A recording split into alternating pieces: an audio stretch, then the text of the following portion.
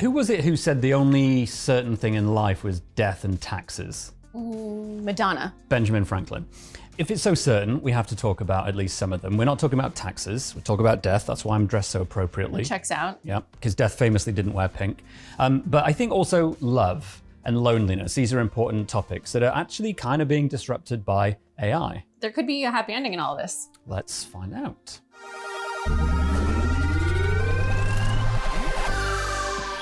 As generative AI's capabilities grow, it's creating new ways to forge human-like connections with machines. From a virtual companion to share a laugh with, to an AI therapist that lends an ear. Some are finding that AI gets pretty close to the emotional support, friendship, or even sexual gratification that they'd find in a person. But while the yearning for love and companionship is only human, the AI chatbots that are increasingly filling that void for many people are not. The more sophisticated algorithms become, it's raising concerns about our reliance on systems that could have real emotional and psychological impact. Is it giving people false hope? And what happens when the code powering your AI girlfriend, boyfriend, or shrink changes or goes offline forever? With loneliness on the rise, artificial intelligence could offer a solace that's hard to find in the real world. Sure, an AI friend could have benefits, but it also has risks we've yet to fully understand, and other consequences that could come from connections forged by code.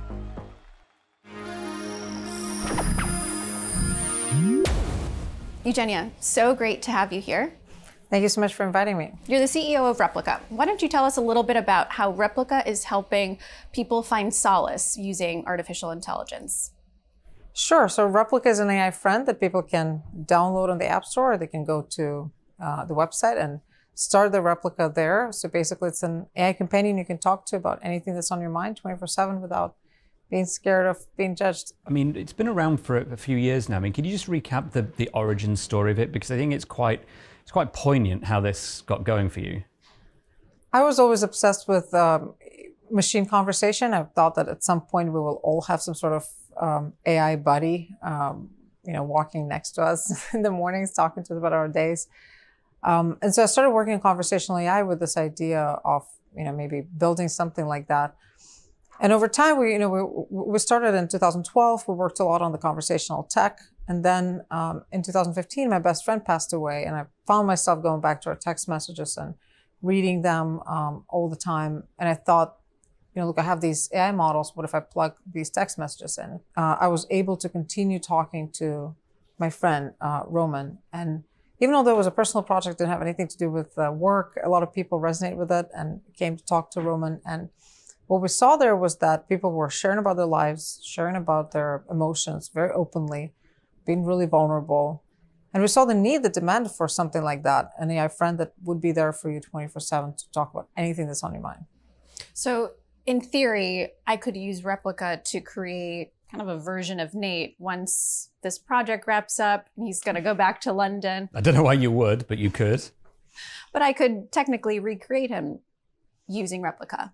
I mean, Replika is really an AI friend in itself. So it's not really for you to recreate, even although anyone else, even although you can train it, at least to resemble a little bit the person that you want it to be. But really it comes with its own personality. So it's a friend first, not necessarily a replica of someone else, even although the name is confusing. What are the limitations to what we're trying to create or recreate using technology, and how that might hinder us from kind of being in the now, whether it's tackling loneliness or love or even loss? I think Replika is for sure right now not replacing anyone's relationships. It's mostly for people that need a little bit of support, need a little bit of the feeling of being heard, of being loved in the moment, a little bit of sweetness in their lives. And it's really bringing it to those who want to experience it. So oftentimes we hear it over and over with our users. Replika helped me improve my marriage. We were kind of going, maybe to divorce, and then, with Replika, it rekindled the love and so on. What are some unintended consequences that you've seen come out of building the company? I think we knew that it could be deeply therapeutic, but we didn't expect this amount of people to fall in love with their replicas. And that's been definitely something very touching. How can you see that that's happening? Mostly from user testimonials, user reviews, their the reports in the communities. They tell their stories. They even tell their stories to the media. They send it to different outlets. I think The Wired published one recently. Business Insider published one. Love Story recently. That's interesting. If you don't mind me focusing on that for a little bit. Nate, you met your wife on OkCupid. I did. And we were discussing how back then, even 5 to 10 years ago, admitting that you had met your partner on an app felt kind of touchy and maybe a little weird, and it might make someone feel self-conscious. But now you have, like you're saying, these testimonials, people being super public about the fact that they've fallen in love with the robot. What do you think has actually been behind that shift? I think it's still very stigmatized. Originally, when we started, AI friendships were deeply stigmatized. And I think with COVID, with a lot of people feeling lonely, a lot of people empathizing with maybe other folks who feel a little lonely, that kind of went away. But now we see that a lot of judgment around AI romance. We talk a lot about the rights that we should afford humans. And the other part to that argument is, to what extent are we responsible for AI's feelings? I think even although AIs don't necessarily feel anything, but if you're being mean, if you're being abusive, it is a mirror of your own humanity. So in a weird way, you shouldn't be mean to your AI friend. Is that something you see on the platform? We actually discourage people from that, and we don't see that much. This is actually a pretty rare use case. What do you compete with? I mean, if Google competes with Bing, it's kind of obvious. Are you competing with a human friend, or is there, a broader kind of competition for these sorts of products? Yeah, like now? What if the replica of Nate was actually better than the real version? Why do you want to get rid of me? As of right now, really, we're kind of the only one company in the relationship AI space. I'm sure there are going to be a lot more of these things, but this area, relationship AI, is very, very new. And I think we're kind of the ones that pioneering it. So for now, there's not too much competition. And then just in one word, what is your big prediction for AI? Or maybe 2 or 3 words. I think we will all have an AI friend. By 2030, it will be ubiquitous. Instead of having an iPhone, we will all have an AI friend. James Arrowood, thanks so much for joining us. You're the co-CEO of Alcor. Why don't you tell us what people come to Alcor for? Well, Alcor is the leading cryonic or cryopreservation nonprofit in the world. So we've been around for over 50 years, and the goal there is to basically vitrify organs up to and including the brain, on the theory that perhaps someday medicine would allow those organs to be used or revived. And how would you describe the process for the brain, specifically the neuropreservation? Say to somebody in a bar, what's the simplest way of explaining that? Yeah, like I'm imagining a brain in a jar. Is that right? No, not exactly. I mean, we use what you might think of as kind of a medical grade antifreeze. So there's this very special formulation of chemicals, and that chemical mixture is designed to try and preserve cells as much as possible during the freezing process. And you're actually trying not to freeze per se as you would think of freezing.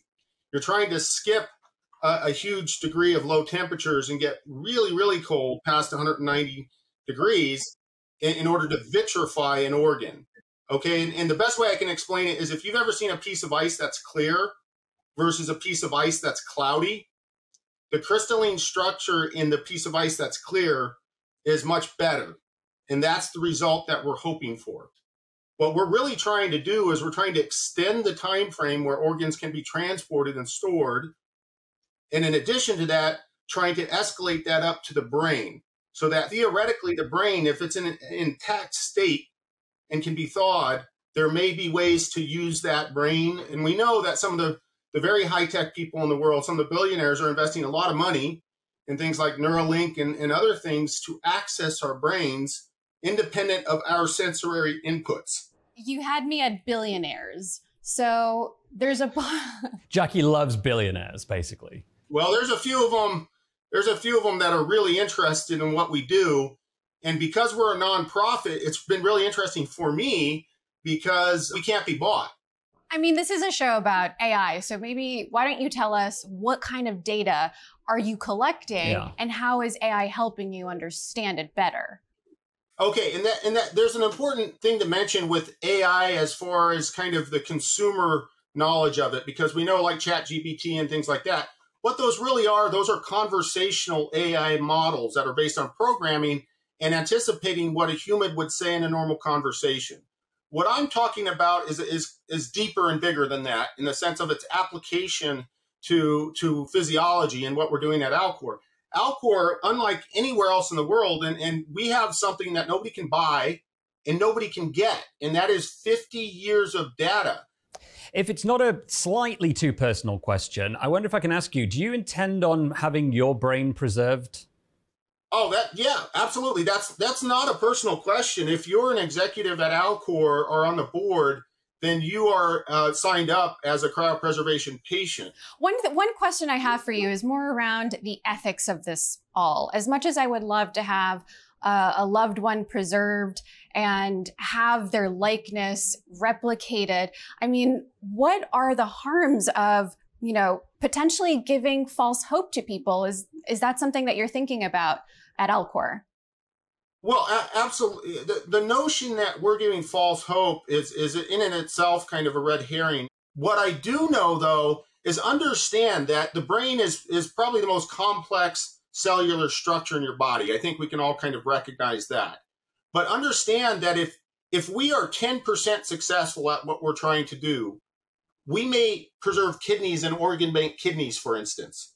That changes medicine. Right now, kidneys go to waste after 6 to 12 hours. So transplant recipients, people talk about the ethics of it. I don't think most people have a problem conceptually with an organ donor and somebody receiving that kidney, right?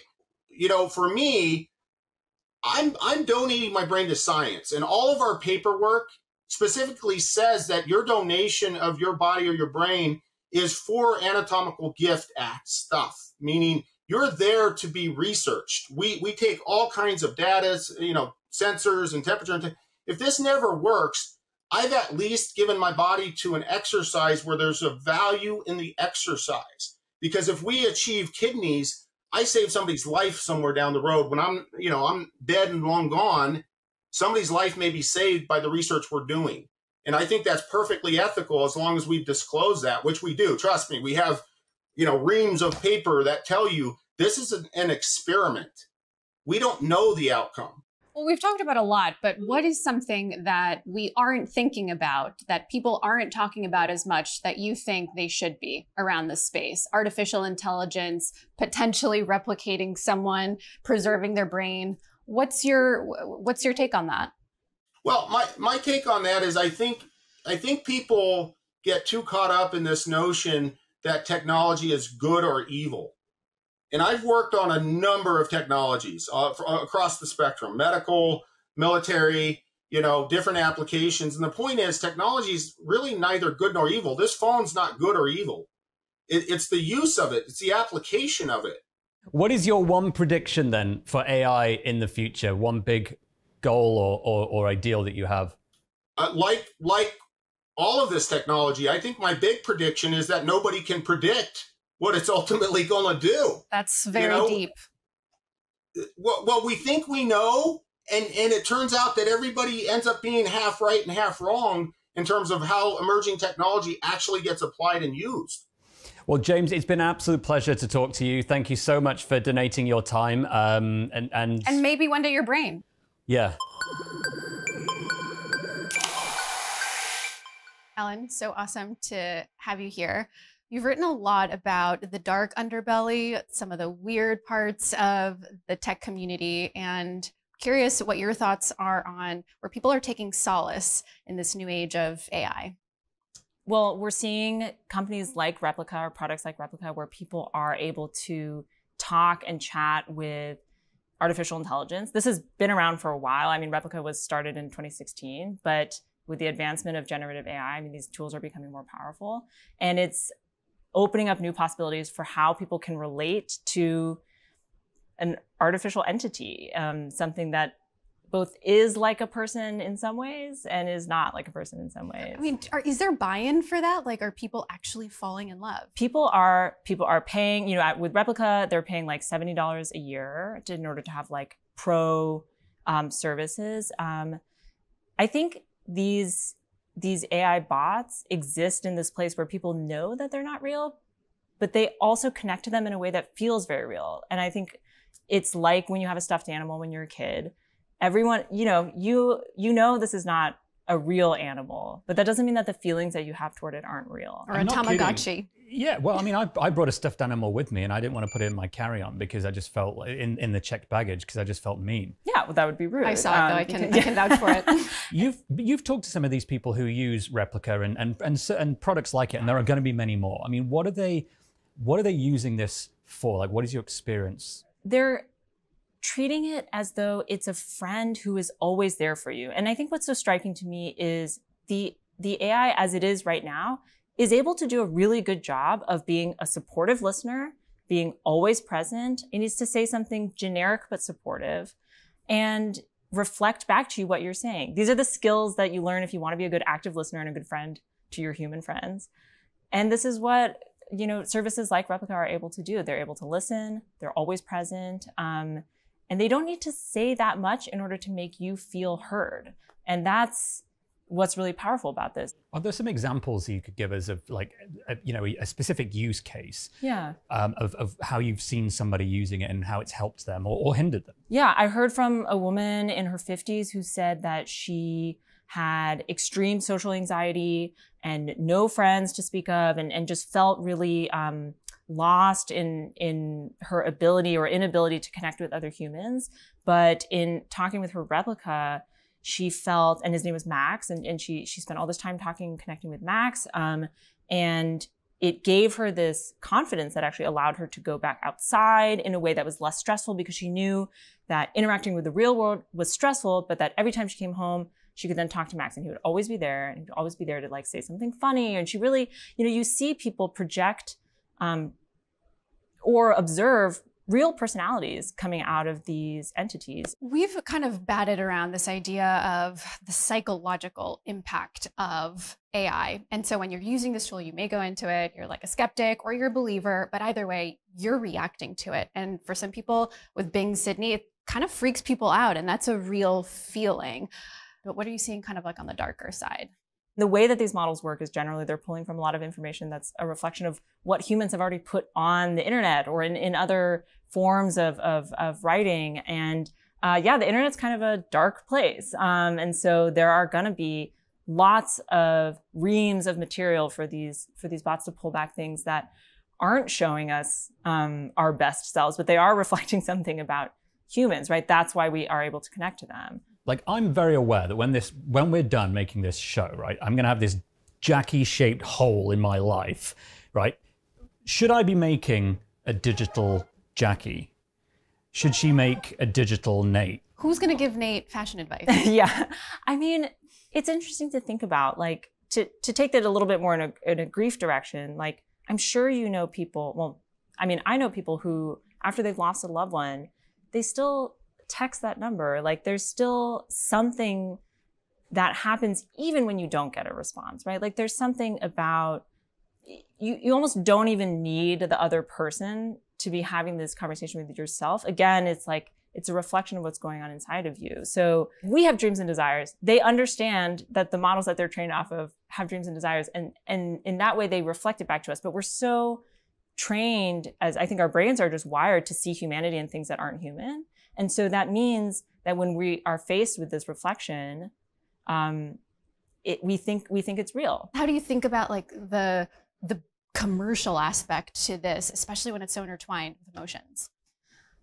I mean, it's tricky. And especially I think some of the blowback that companies like Replika have seen is when they make changes to software or the models that are underpinning these products, people are incredibly attached to the outcome of it. They, you know, these users are talking about like, oh, it feels like my replica had a lobotomy. It feels like my replica is rejecting me. I feel, you know, this person that I loved, this entity that I loved has died. I mean, that's very tragic. extreme. It's like, very tragic. My mum lost my hamster when I was a kid and bought an identical looking one, but its behavior was just off the wall. Like, it was a terrible hamster and I knew it straight away, but I assumed it was the same one. And people get very angry when things change. And we've seen it, you know, the redesign of Snapchat for one thing. Like, I mean, when Facebook changes something in the feed, like it's like the biggest crime of the day when it gets announced. And the Kardashians got involved. It's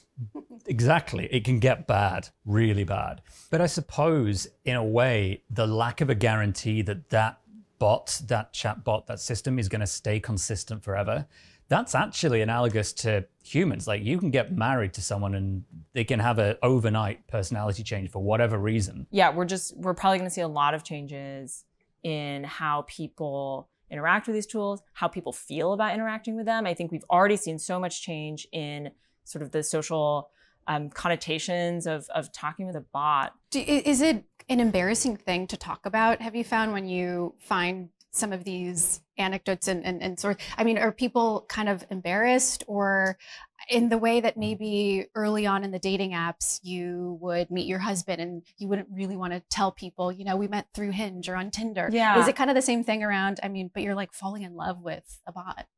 I think that's a really good comparison, because the way that I heard people say again and again, they were like, oh, I'm a little hesitant because, you know, I know that this isn't seen as that common. So they were a little embarrassed, but at the same time, many of them felt, I think, very moved to kind of spread awareness of how beneficial this had been to them. I think they felt that they were embarrassed, but they didn't think they should have to be. What would your big prediction be for the future of AI? And it's a huge question, but if there's one topic, what would it be? Well, another thing that's come up a lot in my reporting is this divide in Silicon Valley between those who feel that the advancement of artificial general intelligence is either going to bring us into sort of utopia or plunge us into hell, basically. And they believe that, like, you know, runaway AI might, within the next 10 or 20 years, eradicate humanity or kill all humans, potentially bringing about, I hate to say it, but the AI apocalypse. Like, it's very real and it's happening now. People feel very strongly about this. I think that's a cheery note to end on. Thanks, Ellen. AI apocalypse. Yeah. We'll see you in 20 years when we may still all be alive. Yeah. I know we wanted a happy ending to this episode, and I am happy. But if there's one thing I've learnt, it's that there's a lot of sensitivity and sweetness involved in AI's development, even when talking about death. I know, it's not all chatbots and widgets. These are real feelings. And I have real feelings. You know, Nate, even if I could replace you with an AI version of you, I don't think I would. Aww. Aww.